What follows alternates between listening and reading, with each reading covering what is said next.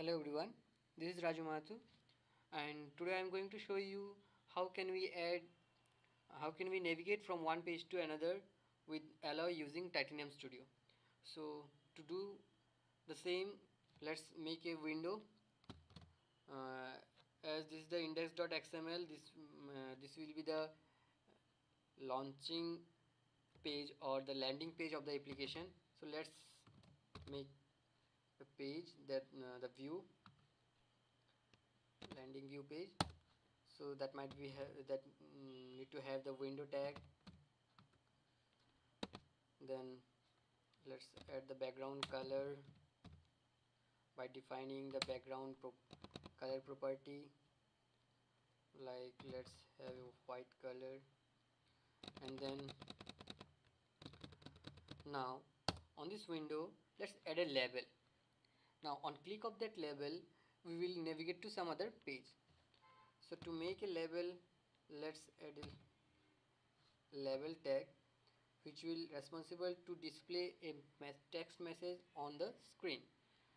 So let's add the not let's add the text for that label, like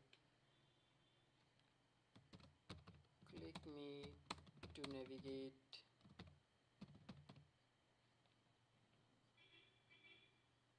or click me to open new page, open new window. Let's add some properties to this text, like let's add the text color as the background is white, so let's make it black. Now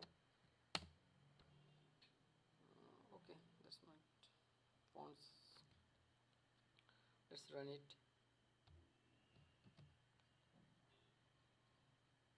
Let's look into the simulator. If it looks so small, the text looks so small, we will add the font size and the font style for this level. So as you can see that I didn't add any click event to this. That's because I want to show you the how it looks on the screen, the level text. So here it comes. So it looks okay. Click me to open a new window. Now I'm going to add a click event to this label. As on click of this label we will navigate to the some other window. So let's add a on click event.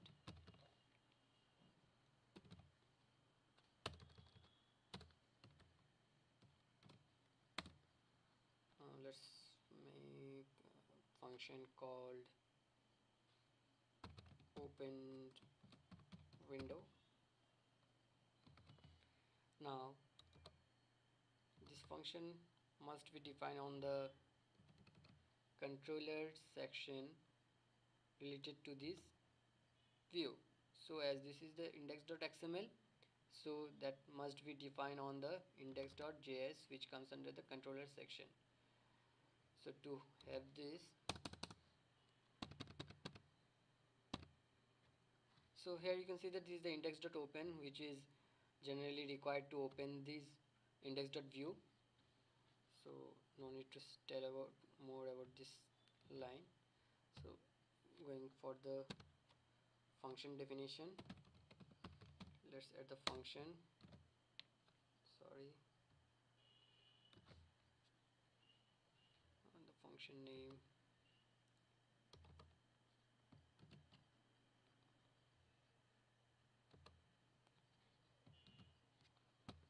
Now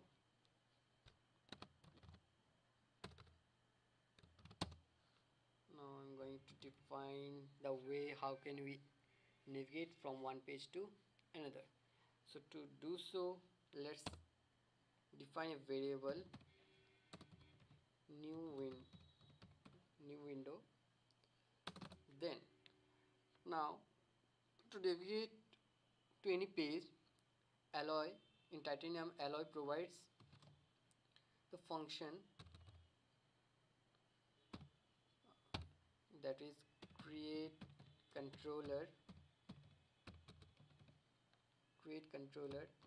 and this function accept that window name, or sorry, not window, that view name. So as because uh, in alloy all the UI elements are comes under the views, so definitely I will call some other views which will have the window. So uh, here this alloy will create a controller which sorry, alloy will call the create controller function which will accept that view name which needs to open on click of this level, and will open that page. So I have already created in a new view, that is level.xml, as you can see here, to say the time, sorry. So I will call this level.xml file here. So I just need to add the level name, view name. So this is the view name is level. Then I need to call the get view function. Now this is done. I have created the window. Now I need to open that window. So new window dot, just to call the open function. It's done. So let's save it. Now let's see what's there on the level, the next window I have defined. So this is the level window. I have defined the level, new level on that page that welcomes you, and also I had defined the added the ID property because I have added some style sheet properties, styles. So let's run it so that I can describe you on details for that of that window. So here it goes.